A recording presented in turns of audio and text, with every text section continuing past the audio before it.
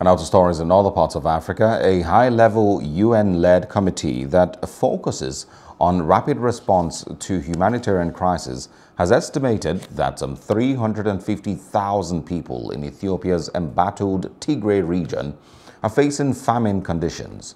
The estimate was presented at a meeting on Monday of the Interagency Standing Committee comprising 18 UN and non-UN organizations. An Integrated Food Security Phase Classification (IPC) analysis update conducted in Tigray and the neighboring zones of Amhara and Afar concluded that over 350,000 people are in catastrophe IPC Phase 5 between May and June 2021. To be very honest, people are at a starvation level with excess mortality, wasting a very high level of wasting for children, and basically not be able to access to enough food to eat.